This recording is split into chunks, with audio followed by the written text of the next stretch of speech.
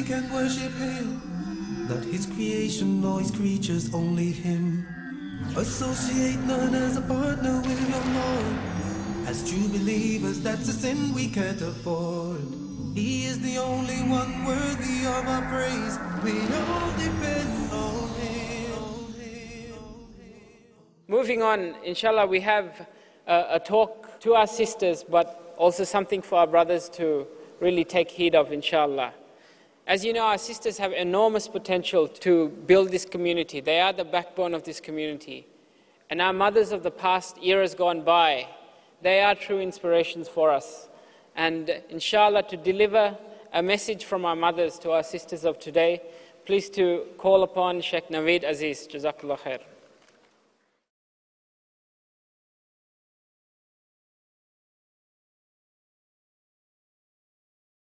إن الحمد لله نحمده ونستعينه ونستغفره ونعوذ بالله من شرور أنفسنا ومن سيئات أعمالنا من يهده الله فلا مضل له ومن يضلله فلا هادي له وأشهد أن لا إله إلا الله وحده لا شريك له وأشهد أن محمدًا عبده ورسوله صلى الله عليه وعلى آله وصحبه وسلم تسليمًا كثيرًا أما بعد.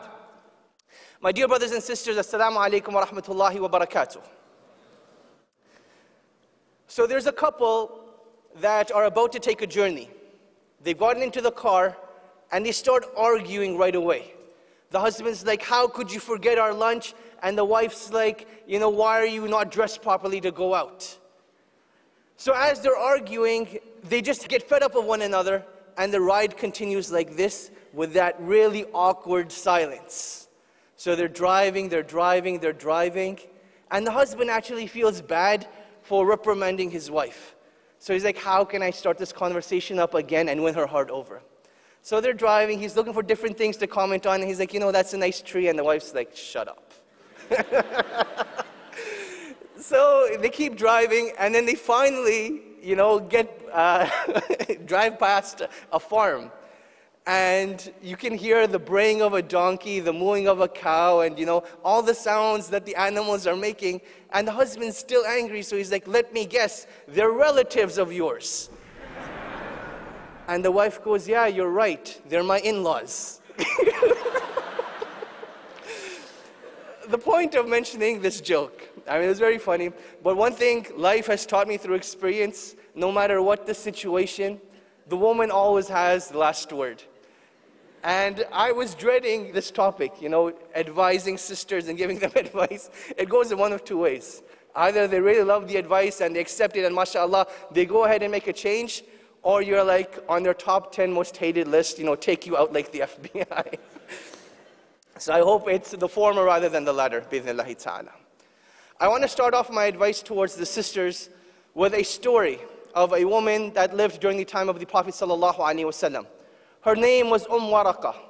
Waraqah radiallahu anha was one of the most knowledgeable of the female companions. In fact, from my reading of the seerah, she is the only female companion that I know of that the Prophet sallallahu alaihi wasallam appointed her as an imam over the people that lived in her house. She is the only female companion that I know that had this virtue. She was a female companion that before Salatul Fajr, before the sun is coming up, you could hear her beautiful recitation in the open fields. She was the one that during the day, you would not find her anywhere except in the deepest corner of her house praying to Allah subhanahu wa ta'ala.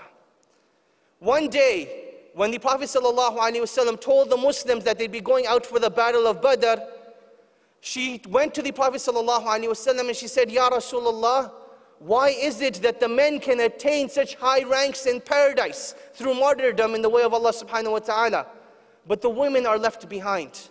Please let me come with you, even if it is just to tend to the sick and to the needy.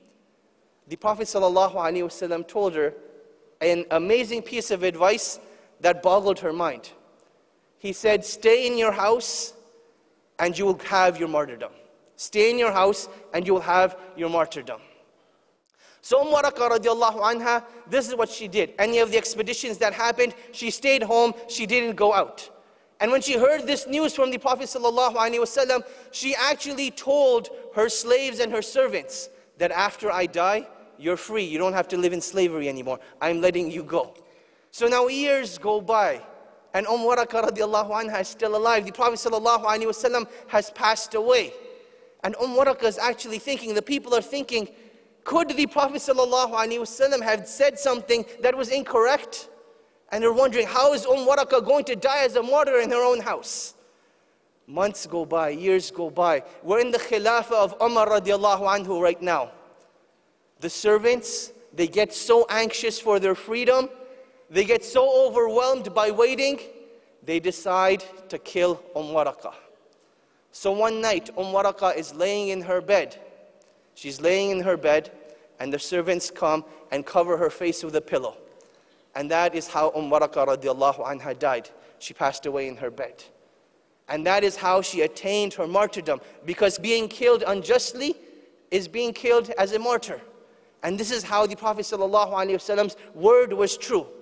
Now obviously those servants were held to account and they were taken care of. But the point I'm mentioning over here is the reality of life. Everyone has aspirations in life. We all have goals, and we have a way of attaining that goal. Sometimes we get so set on the way of attaining the goal that we think that is the only way. But here the Prophet ﷺ has taught us that an individual who aspires for paradise, Allah subhanahu wa ta'ala will grant it to them, even if it's in their own house. Hopefully you guys aren't killed though, inshallah. So now with that having been said, this story of Waraqah radiallahu anha, when I read this story, I think to myself, subhanallah, how amazing is predestiny in Islam. How amazing is qadr. Allah subhanahu wa ta'ala has destined every single thing for us. That even paradise we can find just by staying at home. Like Waraqah radiallahu anha was granted. But the point I want to try to get across over here is not how she attained paradise, but rather the aspiration itself. The highest point in paradise is known as Al-Firdaus. This is the highest and best point of paradise. Now I want you to think of an individual who made dua for paradise and how she did it. The example that Allah subhanahu wa ta'ala preserved in the Quran for us was Maryam, the mother of Eesa. She made dua to Allah subhanahu wa ta'ala, Rabbi ibni indaka baytan fil jannah. That, oh Allah, make a house for me in paradise that is close to you. And obviously that is Al-Firdaus. And this is the dua that Allah subhanahu wa ta'ala preserved in the Quran. An example not only for the women, but for the men as well. If you were to look into the Sunnah and look into the Quran, you would find that there are many, many examples for people. But the very fact that when we abandoned the Quran, we abandoned these role models as well, and thus we don't know and realize the legacies that they left behind. So I want to take a couple of glimpses from the Sunnah, a couple of glimpses from the Quran, and advise my sisters with them, bi'idhnillahi ta'ala. Firstly, we need to realize that the dynamics of the world are changing regularly. There was a time that if a woman stayed silent and she stayed in her home, it would have been sufficient for her. But the dynamics of the world have changed. Women now have responsibilities not equal to men, greater than men. Because there was a time if a woman stayed home, took care of her children, she was considered noble in society. But now, not only does a woman have to work, not only does she have to have equal and perhaps greater pay than men, but she's still required to take care of her home as well. Because at the end of the day, we know that men can't do that. It's just a reality that no matter how compassionate and merciful a man may be, he can never fulfill the job a woman does with her children. So the woman has double the task. So now with the changing dynamics, I believe the advice that we give women has to change as well. It doesn't mean that we say that she starts doing things that are haram and we change the religion of Islam. But what I'm saying is our approach to this world needs to change. It is no longer sufficient that we tell women, stay in your homes and take care of your children, and inshallah that will be enough for you. Because the dynamics of the world have changed, and Allah subhanahu wa ta'ala expects us to change with the world as well, but within the bounds of the Sharia. And this is where I want to start my discussion today. Every woman has a set journey that she is going to go through, bi'idhnillahi ta'ala. She's going to start off as a young daughter. She's going to move on into a student. She's going to move on to a married woman. She's going to move on to a mother. And somewhere during that time, she's going to be working as well. This is her set life, yet each woman chooses a different path. However, you'll see that the elements of success are relatively the same. And what I believe I need to emphasize over here is that ihsan in everything that you do is of the utmost importance. Whatever you do in life, whatever stage you are in your life, doing it professionally, doing it proficiently is of the utmost importance. I have an analogy that I like to make. The famous hadith of Jibreel. How many people have heard of this hadith before? The famous hadith of Jibreel, where he came to ask the Prophet ﷺ, what is Iman, what is Islam, and what is Ihsan? He came to ask these three questions. When I analyzed this hadith and studied this hadith, I took a different approach to it. I said, how do these three elements tie into time? How does Islam tie into time? How does Iman tie into time? How does Ihsan tie into time? And this is my own personal conclusion that I came up with. That if you were to look at time, and everyone lives through time, no one is free from it, you will see that in time, you can be doing various deeds. You could be doing deeds that are pleasing to Allah, deeds that are displeasing to Allah, and within them are ranks within of themselves. So when you look at Islam, the basic level of submission to Allah subhanahu wa ta'ala, this means that you're just staying away from those things that Allah subhanahu wa ta'ala has prohibited. Then when you look at the level of Iman and its relation to time, it means that at any given time, not only are you staying away from those things that Allah has prohibited, but you're actually taking it to the next level and doing those things that are recommended. And then you get the highest level, which is ihsan. This is the epitome of excellence. That means that at any given moment, you're doing the best possible deed you could be doing at that time. And I believe throughout history, what made people successful was this very concept. That through ihsan, doing the best possible deed that they could be doing through that time, that is when Allah subhanahu wa ta'ala granted them success. And that is what our sisters need to focus on, bi'idhnillahi ta'ala. So now, what are the challenges that sisters are facing in our times? And how do we address those challenges? One of the biggest challenges I feel that the sisters face is that of modesty. We live in a time where it is actually discouraged to be modest and shy. In fact, if you lower your gaze or if you wear hijab, it is actually a terrible thing to do. Now, how do we address this challenge? This is going to be something very big, and I'm going to share a personal experience with you right now, that just before I came to Australia, there was a newspaper article that was published, and they also had like an online clipping to watch as well. It was an interview with 12 women who had abandoned hijab. They have taken it off. They felt that it held them back. They felt that, it wasn't right for them. They felt as if they couldn't be who they wanted to be through the wearing of the hijab, so they took it off. And this newspaper reporter interviews these 12 women, and they're all telling their stories of how they're still Muslim, but hijab is like oppressive towards them. So I was asked, what are my comments on this article? And I thought to myself, subhanAllah, this is a trap. Because I know if I say that hijab is compulsory and women need to be modest, this reporter is going to take it and spread it all over the news. Navaid Aziz, chauvinistic male, trying to put women in prison. So I was like, I have no comment on this article. But I thought to myself, subhanAllah, only if there was like a female version of me, she could blast this newspaper reporter and destroy him. And she'd be free to do it. And the newspaper reporter couldn't say anything to her. But I was like, where are the sisters standing up at this time? So now with addressing modesty, I believe it is very important to understand what modesty actually means. Modesty means to refrain from displeasing Allah subhanahu wa ta'ala. That is the essence of modesty. And this is something that is required of both men and women. Modesty for the women, an element of it is the hijab. But the greater sign of modesty is the way that a woman conducts herself. Now, a woman is not required to stay home and this is how she stays modest. But rather, this means that when she interacts with the world, when she mingles with other people, she retains that modesty. It's not about flirting. It's not about, beautifying your voice. It's not about beautifying your looks. But rather, it's about conducting yourself in a way that is pleasing to Allah subhanahu wa ta'ala. And this is something that the sisters need to be very careful of. Because you'll notice that throughout time, things are actually getting worse from two angles. Angle number one, if you were to look at what's happening in fashion, it's crazy these days. That clothes are coming off bit by bit, and that is what fashion is meant to be. Their clothes are getting smaller and tighter and more revealing.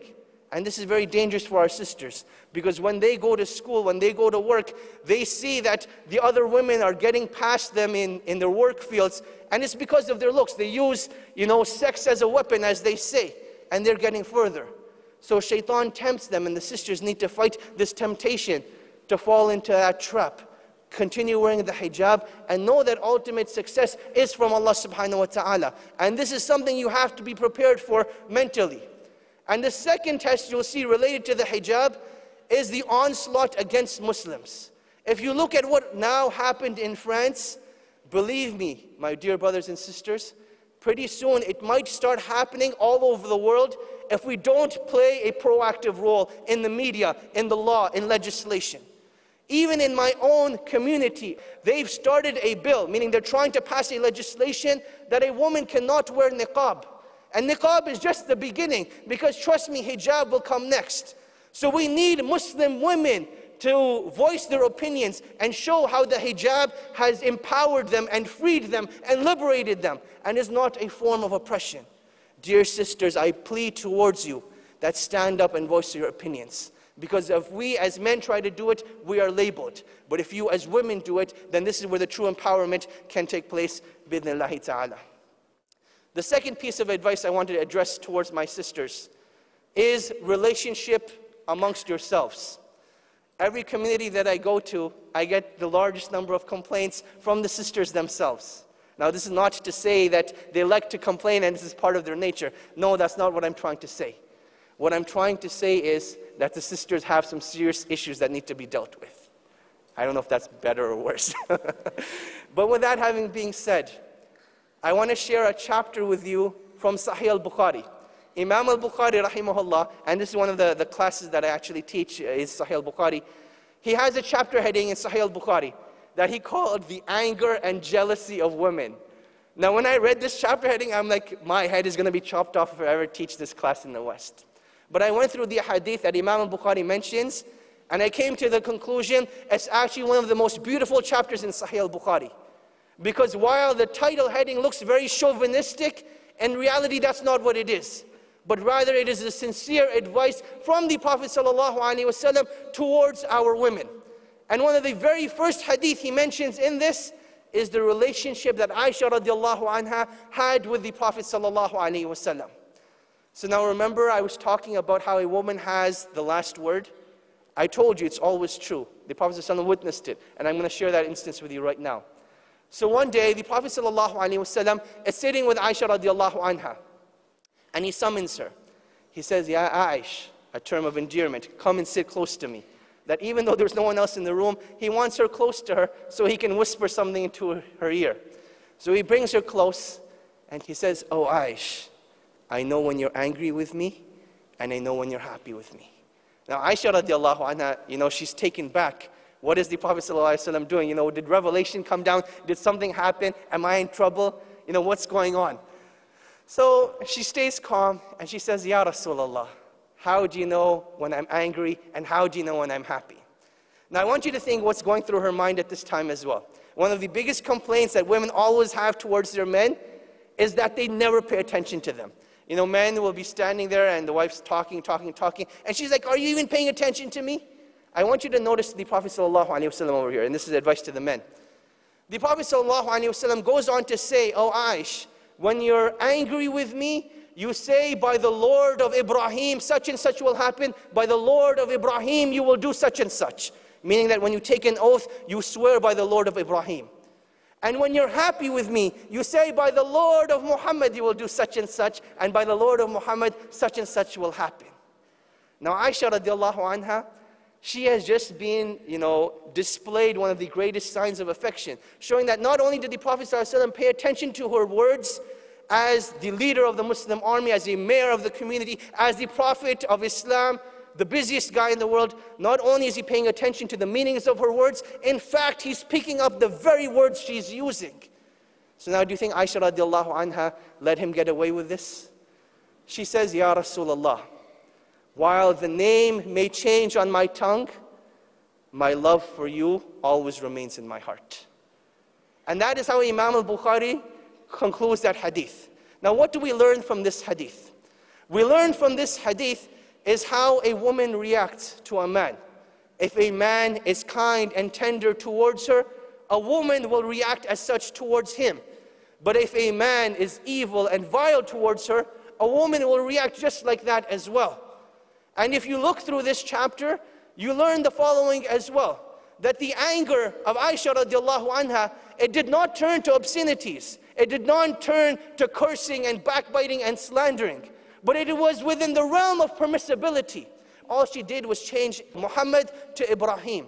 And this is the advice for our sisters, that we are not telling you that you do not have the right to get angry. We're not telling you that you do not have the right to speak out. But we do advise you with, keep it within the realms of permissibility. There's a sister who ticks you off. It doesn't mean you go and rip off her hijab.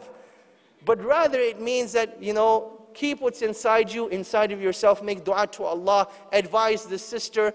But keep within the realms of permissibility. And you will see that this will be one of the greatest elements of building sisterhood.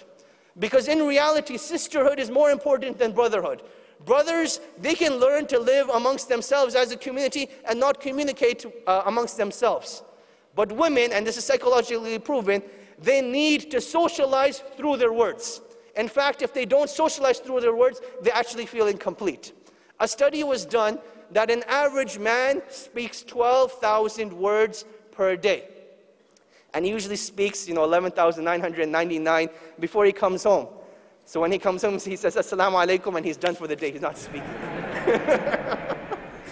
Whereas a woman, on the other hand, she speaks 23,000 words per day.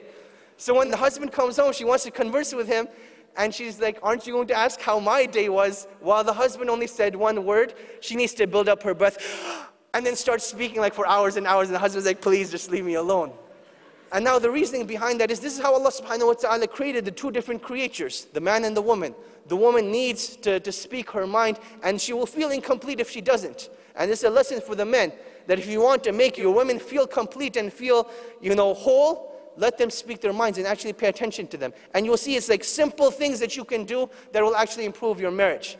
So now dealing amongst the sisters themselves, again, feel free to speak your minds, but keep it permissible. It doesn't mean you have to curse. It doesn't mean that in order to make yourself feel better, you need to put someone else down. You'll see this is a great trick that shaitan plays with the sisters, that in order to build up their own egos, they don't do it by, making themselves better, but rather they do it by putting other people down. And you'll see that on the Day of Judgment, this is going to be one of the things that, the sisters are going to be held accountable for. And you don't want to be in that situation, bi'idhnillahi ta'ala. Another piece of advice, Islamic education for women. It's of the utmost importance. They have this proverb in the English language that if you teach a man, you teach an individual. But if you teach a woman, you've taught a whole household. And this is a true reality, that if we look at why our children are not growing up with Islamic values, it's because we didn't take the opportunity and time to educate our women. Because while the men are out at work, the women are the ones who are interacting with the children. So if the woman who does not have an Islamic education, how is she going to teach it to the children?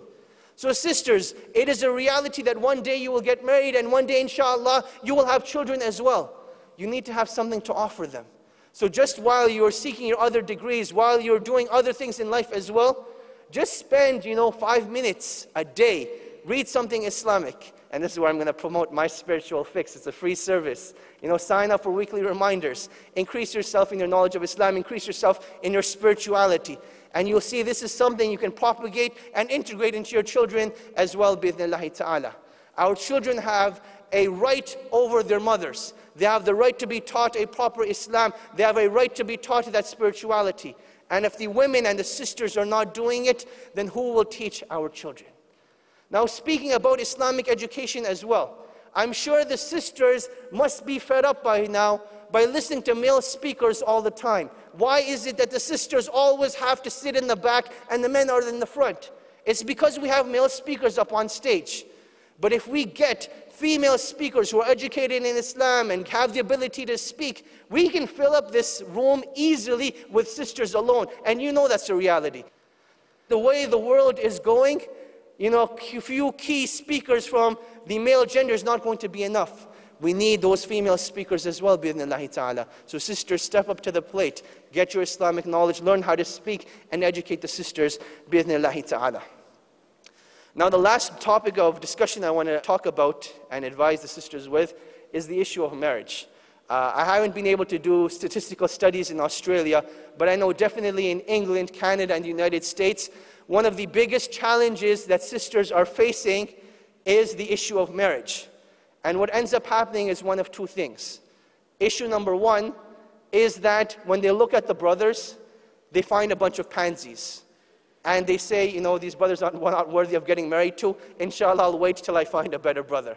And things go on, they wait and they wait and they wait. And that superstar brother that's supposed to stand up, he's nowhere to be found because he's too busy playing Xbox or, chatting on Facebook. So now, when it comes to the issue of marriage, that is the first problem. The second issue with marriage is resolving between education and marriage.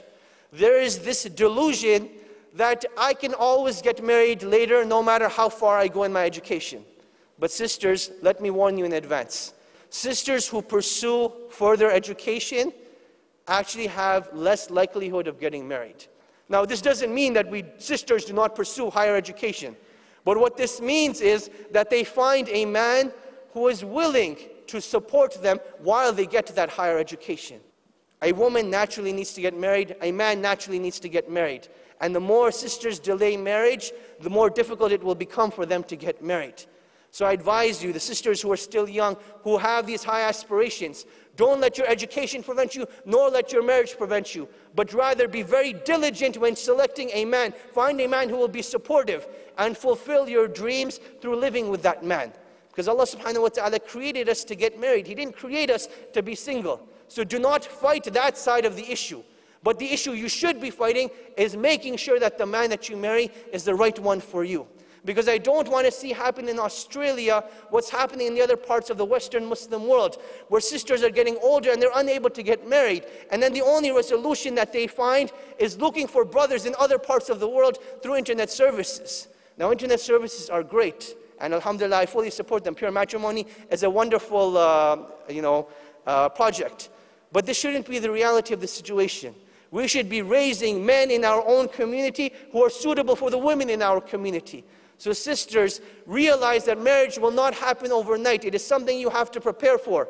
And when you select a husband, be very diligent, be very meticulous. Choose that husband that will be supportive of you. Choose that husband that has the same vision as you. And bi'idhnillahi ta'ala, you can grow successful together.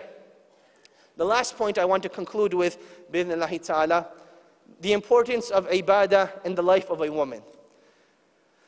When women get married, they always have this dream that I will marry a man who has this beautiful recitation, and we're going to wake up in the middle of the night and pray Qiyamul Layl together, and we're going to implement the hadith of the Prophet ﷺ that may Allah have mercy upon the man who sprinkles water onto his wife, and may Allah have mercy upon the woman that sprays her husband with water as well to wake up for Qiyamul Layl. We all have these utopian dreams, these idealistic dreams. But the reality is we're not going to find these men that wake up in the middle of the night who are spraying water on you. But rather if you spray water at them, they'll get angry at you and then just leave me alone. So ibadah, particularly after marriage, because mashallah the sisters seem to do a good job before marriage, but after marriage is just as important. And you'll see that when we usually talk about leadership, we usually address the men with this issue. But when you actually study leadership as a science, my understanding of it is Allah subhanahu wa ta'ala has made men leaders from the front, and this is their challenge. And Allah subhanahu wa ta'ala has made women leaders from the back, and this is their challenge. That is why when you look at the hadith of the Prophet sallallahu alaihi wasallam, he said, "Kullukum ra'in wa kullukum mas'ul," that all of you are shepherds and all of you shall be questioned about your flocks. So the man is responsible for his house, and the woman is responsible for her children and when the husband is not at home. So what this actually means is that the man is in charge of directing the woman, literally directing her. And the woman is in charge of suggesting. The woman is in charge of implicitly directing a man. And these are the two forms of leadership that Allah subhanahu wa ta'ala expects of the man and the woman. So a woman has to be very diligent with this, that she needs to know how to read her man. And I'll give you some ideal tips right now. If you need your man to do anything, there are two tricks that Allah subhanahu wa ta'ala has given you. Use them wisely. Number one, through your looks, and number two, through the food that you cook. And I'll be honest with you. I'll tell you a piece of advice that I gave a sister, and I told her to try it out. What happened was the couple had brought a brand new car, and on the third day, the sister's in the parking lot shopping. She crashes the car. She calls me up. She's like, my husband's going to kill me. What should I do? So I told her, look, your initial impulse is going to be, as soon as he walks into the door, you tell him I crashed your car. That's what your impulse is saying. And she's like, yeah, you're right. I actually want to call him up right now at work and tell him. And I'm like, don't do that. That's going to be the worst thing that you do. So I told her, when he comes home, make sure you cook 3 portions of his favorite food. Let him relax. Give him dinner. When he says he's done eating, give him some more. When he says he's done the second time, give him some more, to the degree that he's like about to throw up. That's how much he's eaten. So now when he's done all of that, you tell him, you know, honey, I have some bad news for you. I wrecked the car. At that point, even if he wants to get angry and like hit the table, he's so full and stuffed he can't even move. So he's like, you know, don't worry about it. And subhanAllah, you want to know where I learned this from? I actually learned it from an Islamic book. If you look at, you know, why did the Prophet ﷺ tell us not to overeat? It's because it kills the heart, it kills the emotions. We're unable to feel that khushu and love in salah. That's where I actually got that tip from. Overeating, that's what it does to you. It kills your emotions. So likewise, with anger, you overfeed a person, it kills his anger as well. So through a sister's looks, through her cooking, she can get her husband to do whatever she wants. So keep that in mind, sisters. Just because you may have a bad husband doesn't mean that he has to stay bad the rest of his life. But rather use these two tools. Use that leadership from the back approach and rectify the situation. I was trying to think of a pivotal quote to end my lecture with. And that quote is that fate rarely calls upon the people at a time of their choosing. Fate rarely calls upon the people at a time of their choosing. In life, we keep thinking that, you know, later on, when I'm older, when I'm more successful, when I have more money, when I have more free time, that's when I'm going to make a change. But the reality is, the time for change is now. Things may be difficult in your life, things may not be ideal, but you leave this room with the idea of change, that it's no longer okay to stay the same, it's no longer okay to stay apathetic, it's no longer okay to be mediocre. But now is the time to be outstanding. Now is the time to raise the likes of Aisha and Waraka and Khadija and all of the other great leaders. In their legacy, we honor it. And sisters, it's about time you stand up to the plate. And I pray that Allah grants you and I and everyone in this room that success. Wa akhiru da'wana and alhamdulillahi rabbil alameen.